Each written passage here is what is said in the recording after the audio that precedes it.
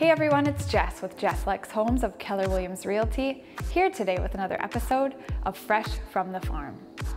We've all been in those homes that seem to have every feature imaginable, but how useful are all of those fancy home features?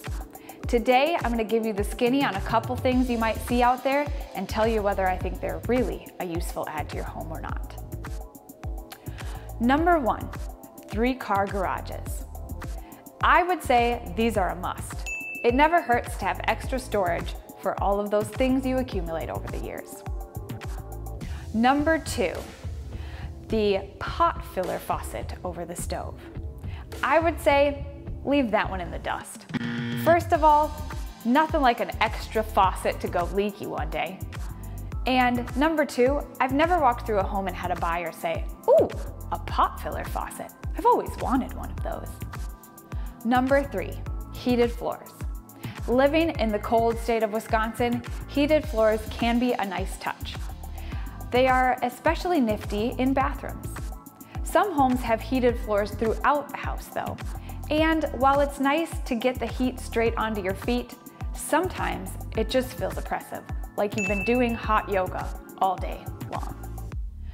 Number 4, built-in speakers. Built-in speakers are a super neat feature to have, but keep in mind that technology changes frequently. Those high-end speakers that you put in could be obsolete in just a matter of years, and now you're just left with outdated technology that's giving you permanent holes in your ceilings. Number 5, motorized window coverings. These are awesome. Think about the energy savings that can happen in your home when your motorized window coverings know when to block the sun and when to let it in. Ah, beautiful. Number 6, the infamous wine cellar. I'm gonna put this on the skip it list because this is the most frequent feature when I walk through people's homes and they give me a tour where they say, "Well, this was gonna be the wine cellar, but we just never got around to finishing it." Unless you are a huge wine connoisseur, I would leave this one out. Number 7, mudrooms. These rock, especially if you have a large household and you need an extra place to drop your things, like shoes, school bags, coats, and the like.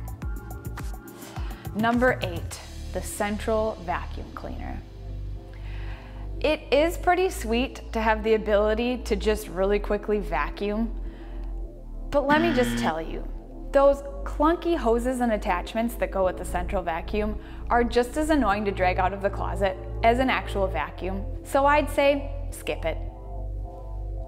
Number 9, the laundry chute.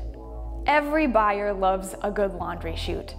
They may not be that practical in some cases, but just for the nostalgia factor alone, I'd say worth it. Number 10, the home theater room. If you really do watch a lot of television and movies, a home theater room is a great feature. But I would say the average buyer doesn't use their home theater room as much as they thought they would. So it's on my skip it list. Do you have thoughts on any of the home extras I mentioned in the video? Or what is on your have to have it home luxury list? I would love to hear from you, so drop some thoughts in the comments below. This has been another episode of Fresh from the Farm with Jess Lex Homes. I'll see you next week.